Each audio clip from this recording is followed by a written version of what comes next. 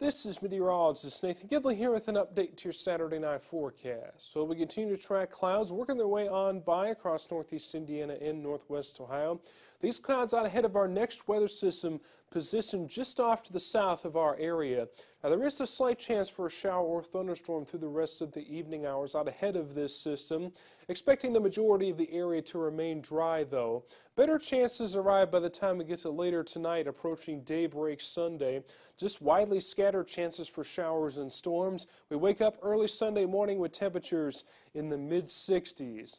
Now just the chance for some widely scattered showers and storms in the morning Sunday. Better chances arrive though by the time it gets to the late afternoon and early evening hours as you build up some instability from the peak heat of the day.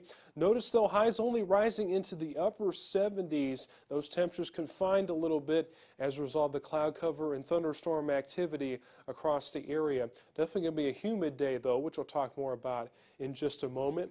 Watch out for some heavy downpours during the day, but severe weather is not anticipated. Just a chance for some more widely scattered showers and storms then as we progress in the Sunday night, for we track more storm chances on Labor Day. So all the way up in the tropical category for your day on Sunday. Definitely be a muggy day as you're heading out and about. Going back to the humid category Monday and Tuesday, but the good news is some relief on the way by the time we get to the middle to late portions of the week as we go back to the comfortable territory.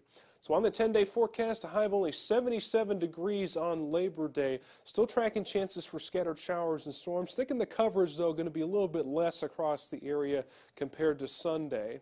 79 then on Tuesday and 80 on Wednesday. Still lingering rain chances those days. The majority of the day will be dry, though. Up into the 80s then still on Thursday, then 84 on Friday. Dry both of those days, thinking this system is going to exit the area then.